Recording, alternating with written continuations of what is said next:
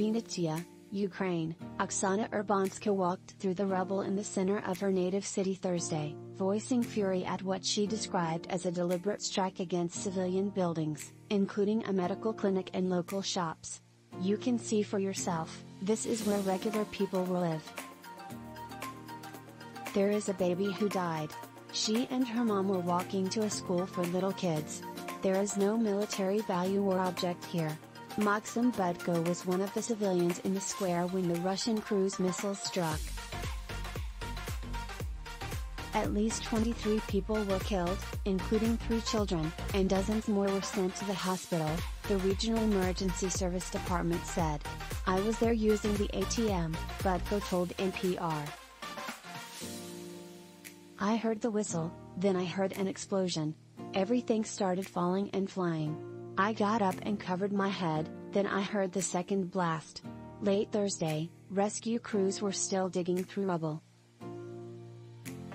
Ukrainian officials said more than 40 people were still unaccounted for. The attack on this small city, a hub for humanitarian efforts and home to the headquarters for Ukraine's tiny air force, has shattered the sense of safety here.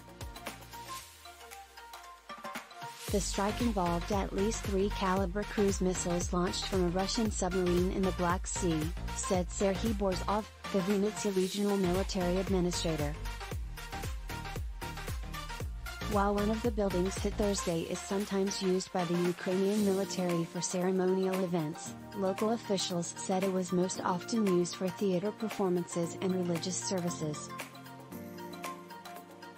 Yuri Ignat, a spokesman for Ukraine's Air Force, told NPR that none of the structures damaged had any military or strategic value.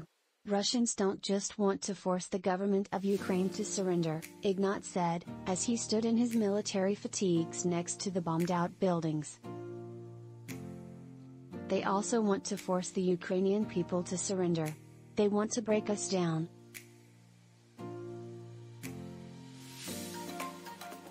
But after what they did here, no one is going to surrender.